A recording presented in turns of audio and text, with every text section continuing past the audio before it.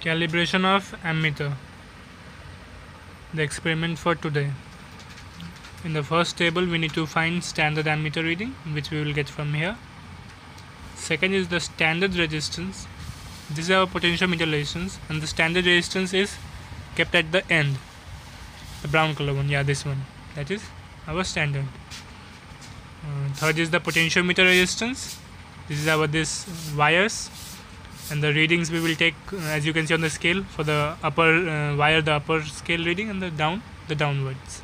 Third is we need to find the null point.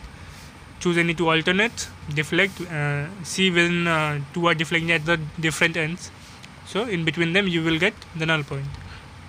This is our test ammeter reading. And the next is we need to calculate AS. AS we need to find with the formulas given